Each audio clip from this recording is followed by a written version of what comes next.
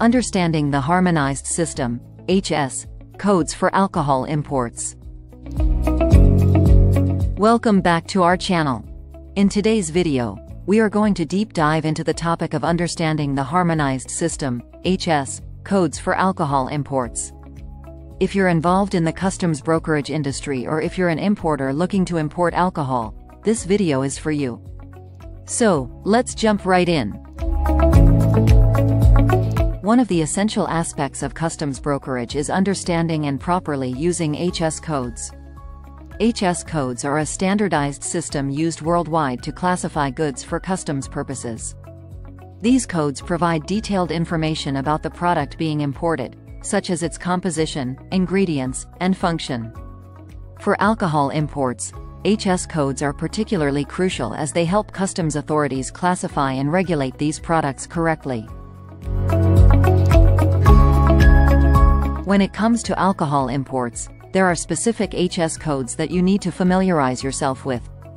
Let's take a look at some of the key ones. HS Code 2203. This code covers all types of alcoholic beverages, including beer, wine, and spirits. It is the general classification for alcoholic products. HS Code 2204. This code specifically pertains to wine imports. It further breaks down wine classifications based on factors such as alcohol content and carbonation. HS Code 2205. Spirits and liqueurs fall under this code. It includes products like whiskey, vodka, rum, and tequila. HS Code 2206. Beer imports are classified under this code. It differentiates between non-alcoholic and alcoholic beer.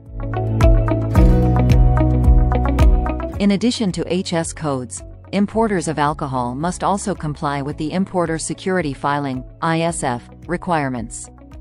ISF is a crucial security measure implemented by U.S. Customs and Border Protection (CBP) to enhance supply chain security. As an importer, you are required to submit an ISF filing at least 24 hours before the vessel departs from the foreign port.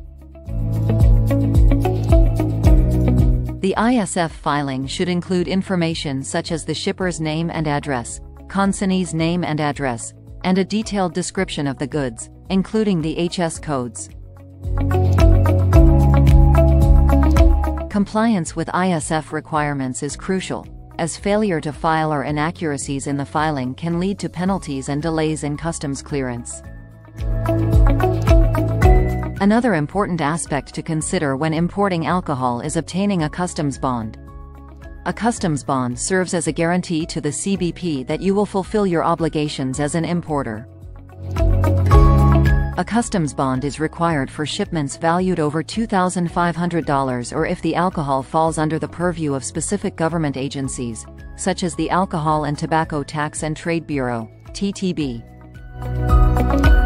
The bond ensures that customs duties, taxes, and fees will be paid, and all necessary customs procedures will be followed.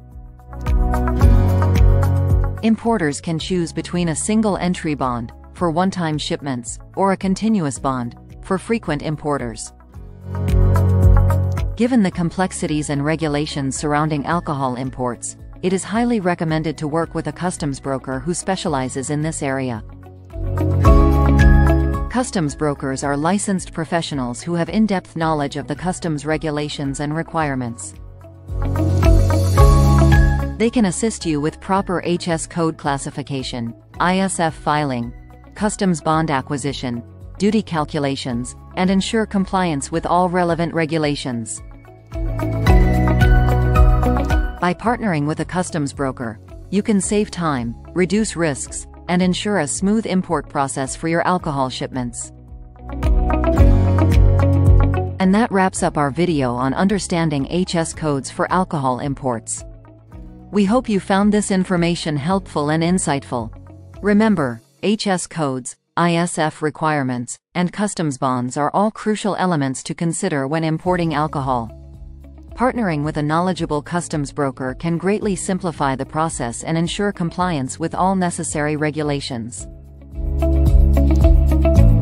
Thank you for watching, and make sure to subscribe to our channel for more informative videos on customs brokerage and international trade. Disclaimer note below. Until next time.